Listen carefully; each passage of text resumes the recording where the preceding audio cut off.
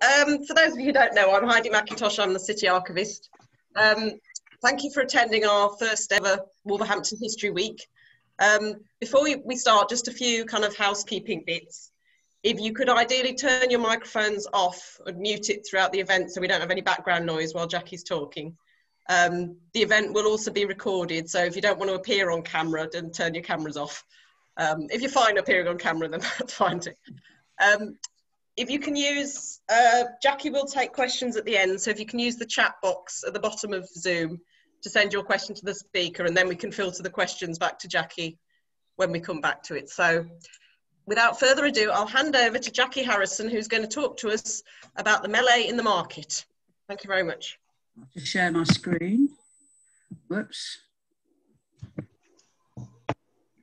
Hang on, I'm getting there, share.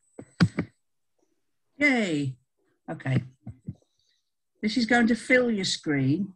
If you find that the boxes on the right-hand side are obstructing your view, where you've got the little thumbnails of us, somewhere in your view at the top right-hand corner of your screen, you've probably got a little box of dots, and in there you can choose to do something different with the way you actually view it.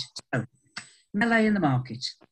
Anybody who has read or even just dipped into the official history of Wolverhampton by Mander and Tildesley will have seen this referred to.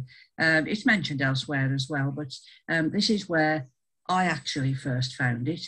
And then a few years after that, when I found out that you could actually buy digitised items of documents from the National Archives for you to peruse at home and be as nosy as you like about who said what about who, well, that was the first set of documents I bought. So, melee in the market. The year is 1534. It's a nice early summer's day, June the 10th. And to be more specific, it's a Wednesday, which means it's market day in 16th century Wolverhampton. The image in the background isn't meant to be Wolverhampton. We don't really know what it looked like, although probably markets look like markets everywhere. We do know where it was, but the only way we can demonstrate that, really, I'm afraid, is to shoot forward 230 years and have a look at the 1750 map of Wolverhampton by Isaac Taylor. That's quite a big map. That's the whole of the township, as it was called then. We don't need all of it. We just need this little bit in the middle.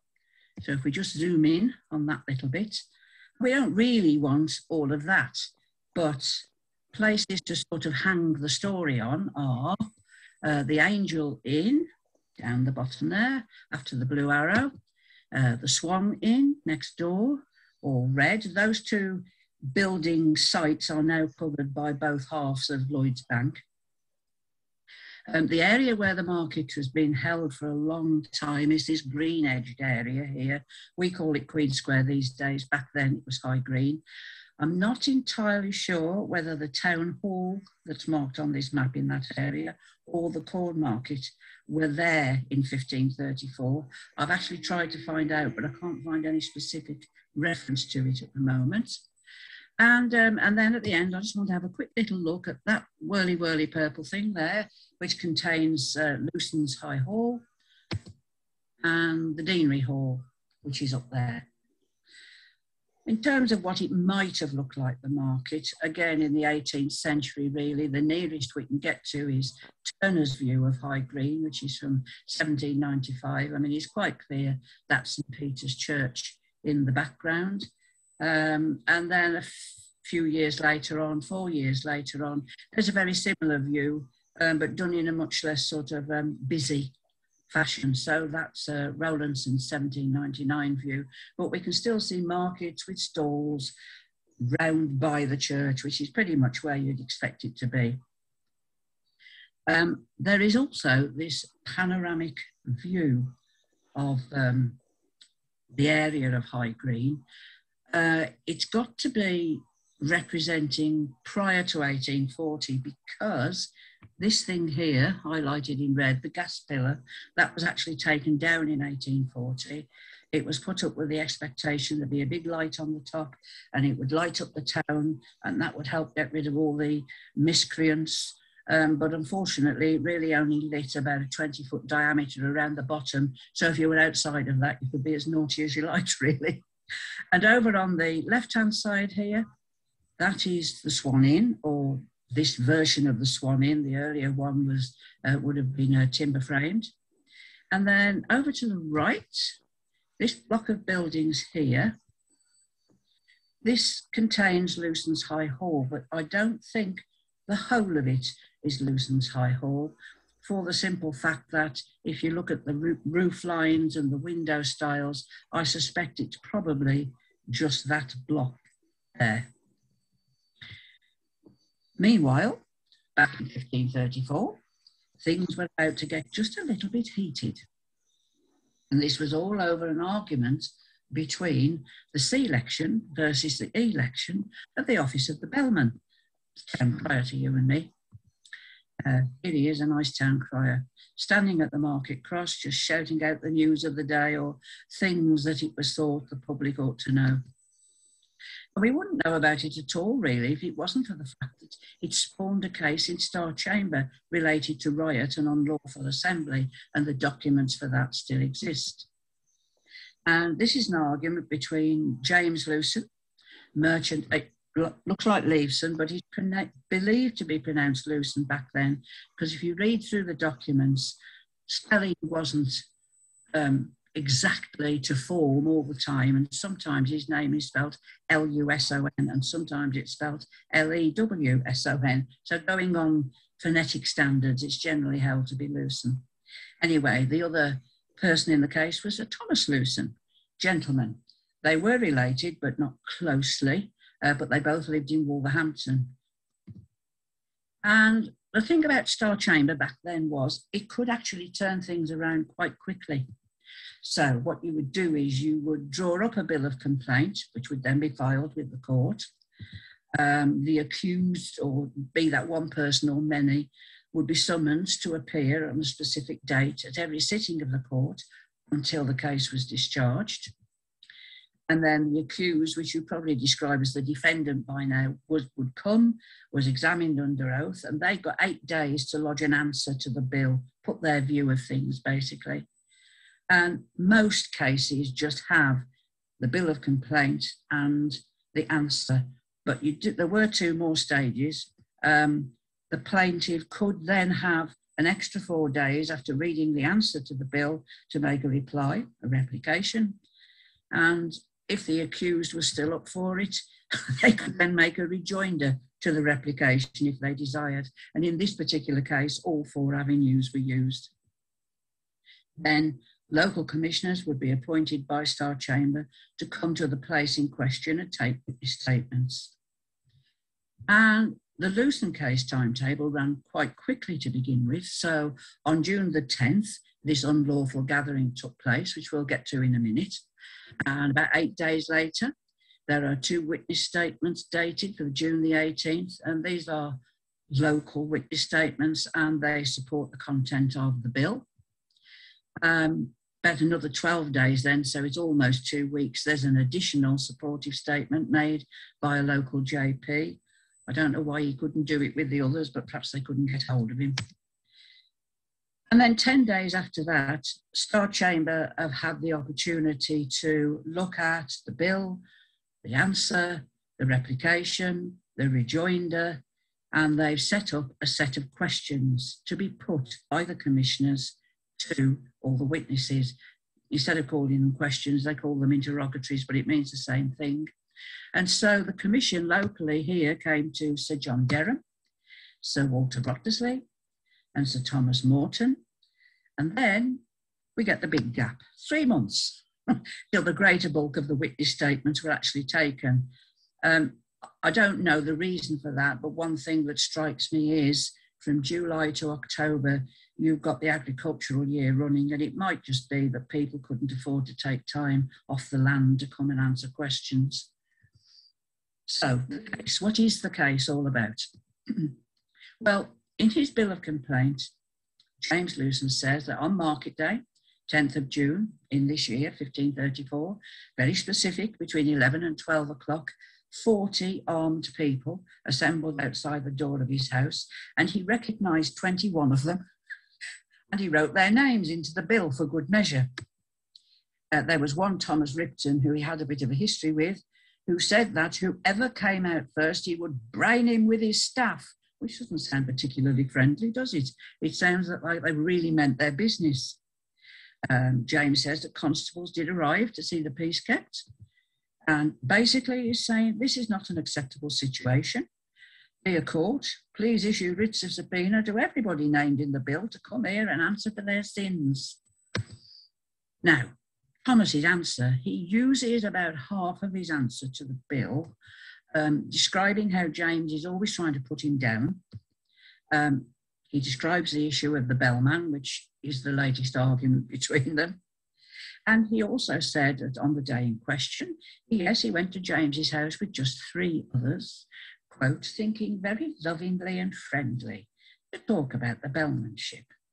And he said he wasn't guilty of any unlawful assembly whatsoever. James's replication to the answer just outlines that he later went to the market himself because he was deputy to the Dean of Windsor by an agreement. He saw Thomas and Co come out of the Swan Inn again a second time, and they headed specifically for him where he was standing at the market cross. The constables got involved again. And then the following day, 2 JPs came into town and they bound Thomas and John loose, and John was Thomas's brother, to keep the peace. Thomas's rejoinder to this replication is mostly a repeat of his answer, just in different words. And the story that emerges from the documents goes like this. John Simpson, the bellman, had recently died, so the office was void.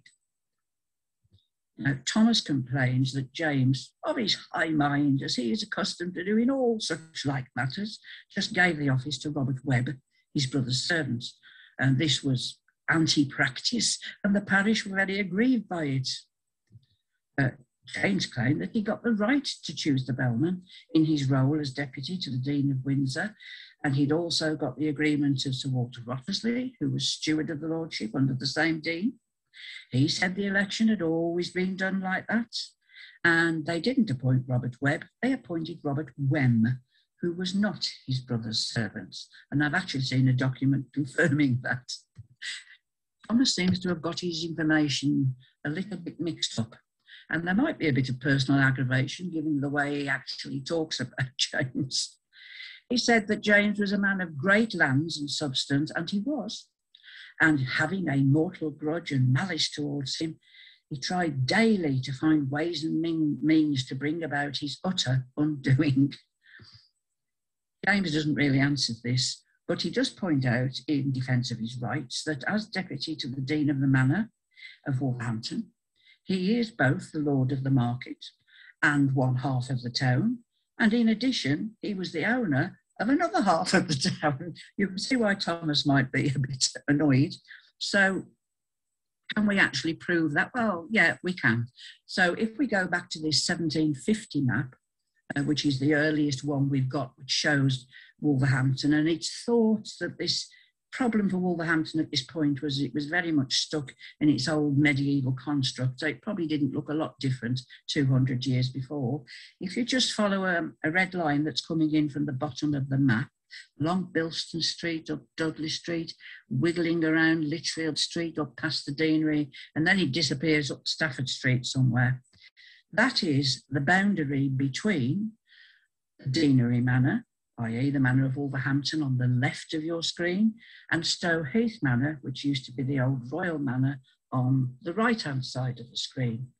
So basically, because James was deputy to the Dean of Windsor, with which Wolverhampton was twinned at that time, whatever rights the Dean had over lands, properties, events, and all that sort of thing, James had now, if you like, purchased or leased those rights. So he was in control of much that was to the left of that red wiggly line, and to the right of the line in Stow Heath Manor, I think by then he was actually one of the co-lords of the manor, again, by purchase rather than anything else. So it would be true to say, don't argue with me, please, because I own Wolverhampton.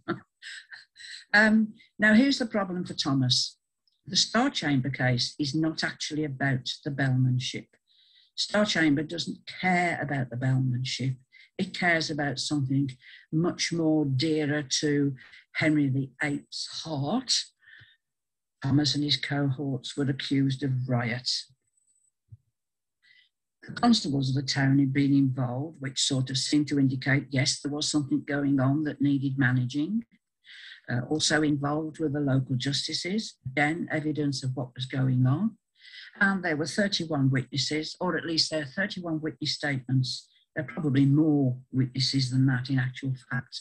But of those written statements, 13 are on behalf of Thomas and about 18 supporting the content of the bill of complaint, which was James's. So actually, what did these witnesses see? Well, they all saw Thomas and his company drinking in the Swan. Now, if the assembly outside James's door was between 11 and 12 o'clock, they must have gone to the pub quite early. So they might have been getting a bit tanked up by now. And I think things might have been getting a bit worked up because one of the statements from a barber who lived in Tetnall said that Thomas called to him through a window of the Swan and asked him if he would join them to give a churl a blow. Oh dear. Interestingly, he said he was standing at the top of the pavement outside the Swan, which I think is a paved area.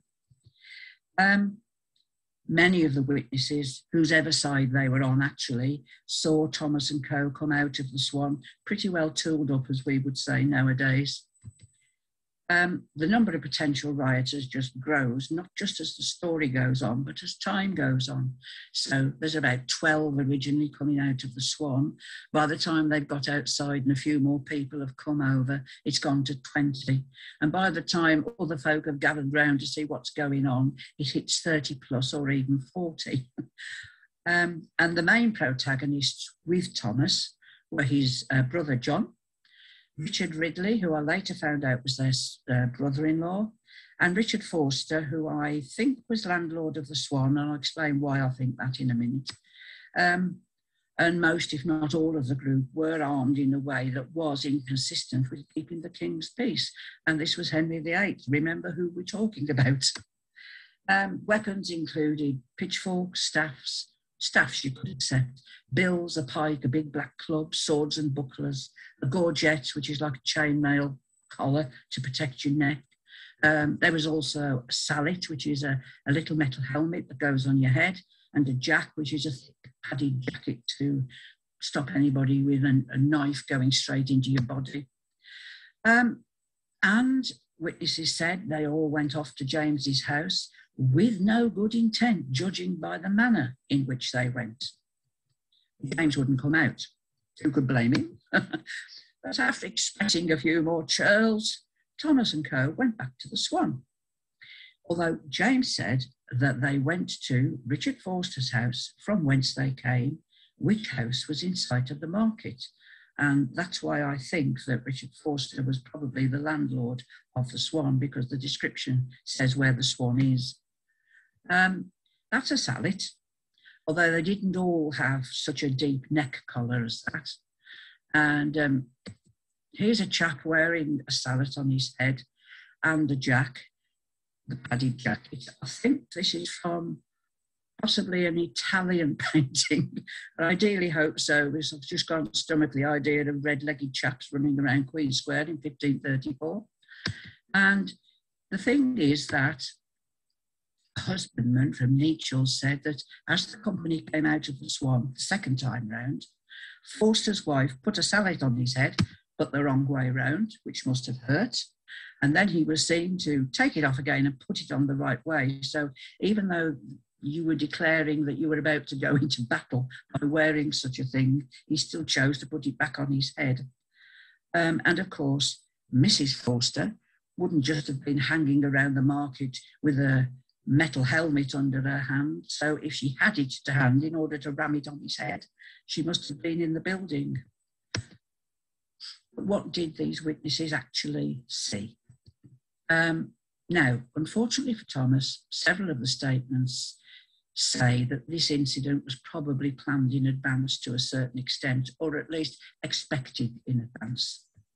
One of them says that on the Monday before the market, a neighbour had told him that if James and Thomas hadn't settled the matter of the bellmanship between them, there would be business, and he must be with his master in harness on that day, in harness, battle dress, whatever passed the battle dress, depending on what your status in society was.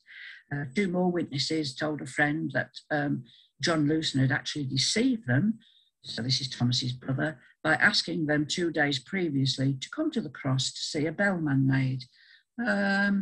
Basically, they were expecting to come for something peaceful. When they turned up, they found it was a potential brawl. Now, lots of people said lots of things. They agreed with each other. Some were able to add bits and pieces, but one of the constables, John Howlett, actually encapsulates the whole incident quite nicely. So I'll quote him now. He was a draper, and he had a shop in or very close to High Green. It could have been the top of Dudley Street. It's a bit difficult to tell. And he was selling cloth in his shop when he noticed about 20 persons standing in front of it.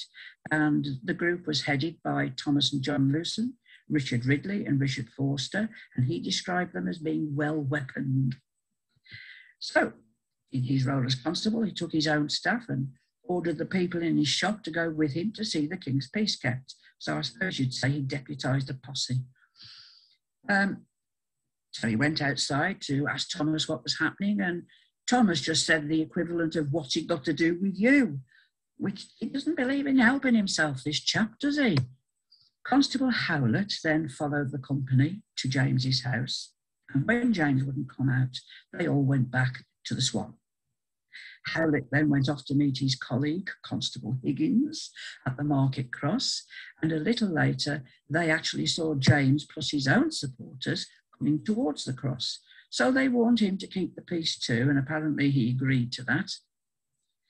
A bit later on, Thomas and co came out of the Swan again, and they headed straight towards the Market Cross and James. The constables, with the help of divers gentlemen and divers other persons, as well as the said towners of the country, tried to turn Thomas back. Thomas's main cohort were actually egging him on. In fact, they were seen to be plucking his coat to pull him forward. And they just ignored, basically, the constable's repeated order to keep the peace. They did get driven back eventually, though, I think just by pressure of numbers and, people shouting at them. And they went where? Well, they went back to the Swan to have a bit more drink. And they had to find £100 surety to keep the peace, as did James, who went next door to the Angel. And so what was the outcome of this hearing? Oh, well, you'll be sad to hear there are no Star Chamber decrees or orders surviving. It must have been wondered at some point, because in the early 18th century, there must have been an attempt by government to find them, because there was a committee of the House of Lords that put in a report wherein it was said that these decrees and orders were last seen in a house in Bartholomew Close in London. What on earth they were doing in a house in Bartholomew Close in London is anybody's guess, but they haven't been seen since. It is possible that something might crop up later on in a letter from one person to another, but nothing you can necessarily search for and find easily through cataloguing and such. Possibly a fine, I would think, Thomas would have got. I don't think that Henry VIII would have ignored potential riots. It just depends how many friends in high places Thomas actually had. Oh, right. And then I said I wanted to have a little look at that building down there, a block which contains Lewson's High Hall versus the Deanery Hall up there. And why do I want to look at it? Well, that's the High Hall, just to remember you. just to remind you. And this is a 1913 photograph of the deanery, but it wouldn't be the same building that was there in 1534, because that one wasn't built till 1667. Mander, in his history, said that James Lewson was living at the High Hall, and I just accepted that. But I did begin to wonder if that was right, because Owen Jordan, who was a husbandman from Heath Town, or just the Heath as it was called then, said that when James wouldn't come out of his house, Thomas and company went into the town to the sign of the Swan. And I've got an awful feeling I've just lost a slide somewhere. Just bear with me a second. So we can see the Swan. If James was actually living at the High Hall, he wouldn't have to come out, he wouldn't have to come into the town, because all he'd have to do was come out of his door and walk up the road a bit. The barber I mentioned earlier from Technol, Richard Sheldon, said that, and he described this in more detail, that Thomas and Co. went out of the Swan door straight up towards the church until they came to a corner in Wolverhampton where was and is a street that leadeth to James Lewson House. There you can see the spelling of L-U-S-O-N. So what does that mean? Well, if we go back to the map and back to the Swan at the bottom, if you come out the Swan door and go up towards the church till you reach a corner, you're going there. Litchfield Street definitely was there in 1534, but it was called Kem Street. If you actually turned that corner, okay, it doesn't take you straight to the deanery, but there are little ways where you could wiggle with about 3 minutes walk and get at the deanery. I think if he was actually living at the High Hall in the Green, he would have had to have turned left there, but I don't actually think that's a corner. In my view, it isn't a corner. So I thought, I wonder where else I can look and see if I can find anything that supports, what I think. The thing I found, which I think probably could support it, comes out of the Victoria County History, as it used to be known, History of the County of Stafford, Volume 3, wherein it is said about the leasing of the deanery in Wolverhampton that one of the two lessees of 1516-17, James Lewson, merchant of the stable, so that's definitely our James, retained the deanery lease for at least 25 years, which means he would have had the lease to that house in 1534. And it's just my view, but I think if you had a building in the town where you would still get the smells, the noises, the scuffles, everything related to whatever the low-key industry was in the town at the time. But you had the opportunity to live on the outside of town where there were just gardens, etc., beyond where you lived, and you were very close to the church. And it was a bigger, grander house. You'd probably go for the bigger, grander house. So there you have it. 16th century bobber boys getting tanked up at their local, spilling their discontent into the streets, caught by the cops, admonished by the justices, and sent off to court to answer for their sins. Some things just haven't changed in nearly 500 years, have they? So let's be grateful for those that have. And although I know Heidi's got a question and answer session coming up, if you're anything like me, you think what you want to ask about 3 days later. So if anybody does want to contact me, that's my email address, or if anybody can contribute any information, I will be grateful. So back to you, Heidi. I will stop share. Thank you very much, Jackie. That was really fascinating. There's all sorts going on in the 16th century, isn't there? Right, so has anybody got any questions? Because nothing's come up in the chat as yet. To take in and write questions at the same time. Right. Well, just an observation. The Star Chamber records, which were last seen in a house in Bartholomew Lane, was it? Close, I think. Bartholomew Close, yeah. Yeah. That's probably not all that surprising, because the main royal courts, keeping hold of the records and storing them, was the Master of the Rolls. Right. And that was his business, and he probably did it quite effectively. Yeah. But of course, the Court of Star Chamber was not a regular royal court, and so the Master of the Rolls wouldn't have been responsible. In Right. the same way that Court of Sessions, for example, the Master of the Rolls didn't keep their records. And certainly what happened with the Court of Sessions was that their records were kept by whoever was the county clerk of the peace, Okay. the person who administered the Court of Sessions. And when a new one was appointed, he was supposed to hand them over. The old one was supposed to hand them over to the new one. And of course, this very often didn't happen. Yeah. And there are stories of Court of Sessions records being piled onto a cart, you know, to be taken apparently to the new clerk of the peace, and then just disappearing. Oh, God. And so, you know, Court of Sessions records are very patchy. And Yes. I think the same sort of thing might well have applied to the Star Chamber.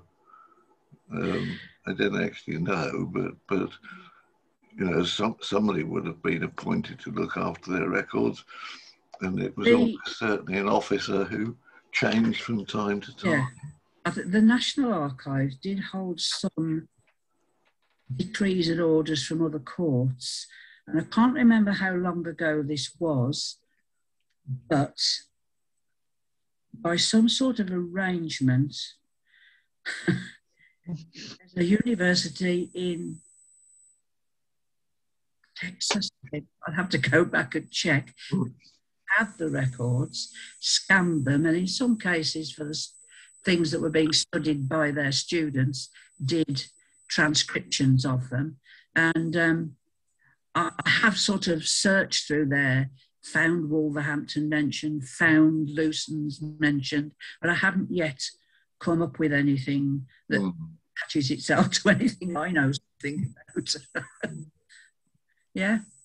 It's interesting, isn't it, really, though? I think history is very voyeuristic. Did you know, when you read something, oh, did he say that? Really? Something's just come up in the chat from Chris O'Brien. There's a 1477 case in one of the collections for a History of Staffordshire volumes, which also involves a riot and the Lewsons. Okay, 1477. Sorry, my cursor's gone. Okay, I'll have a look at that. That's great. Yeah. I mean, I think they were just, I think it was the nature of society then that you just blooming argued. And that's all. You were very defensive of what you saw as your rights and properties. Yeah,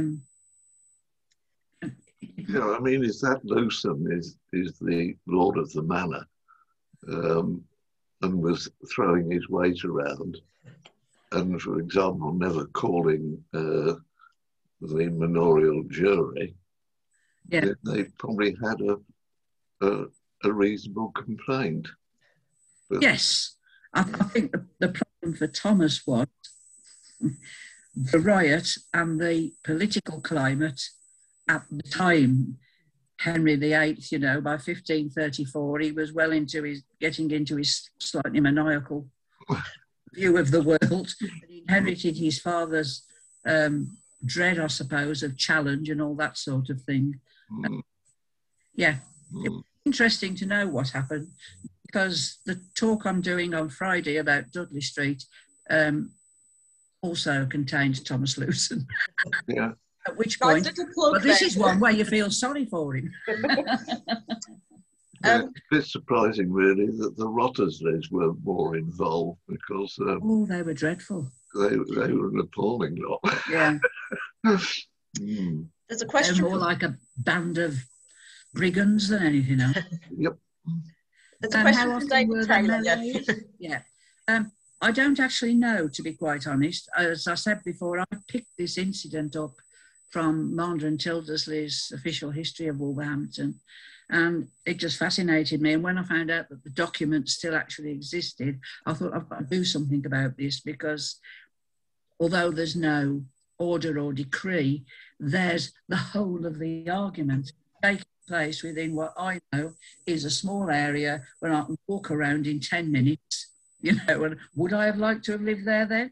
Not on your life, I wouldn't. But I would. It wouldn't surprise me. It didn't happen more often. I mean, certainly, I think in the mind you, we're into the 17th century by then.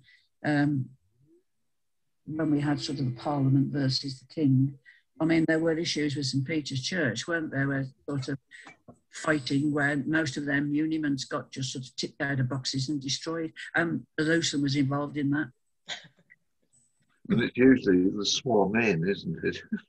Yeah. First thing you do when you have a riot is to throw stones at the swan in. Yes. Hence the expression swanning in. Yes. Anyway, thank you to the person who said that it was interesting and humorous. I don't have a book about anything to do with Wolverhampton myself. The Archives has got billions of books at Wolverhampton. It's just at the moment, obviously, they can't open. When they do open, it'll be by appointment with no random sifting through the shelves. Otherwise, they just have to disinfect every book every day, and there's just too many of them for that. But if ever you manage to get up there when they're back open under normal circumstances, you very often see people browsing through the shelves and sitting down with something and then suddenly realising it's time to go home and they've finished what they're doing. So, yeah.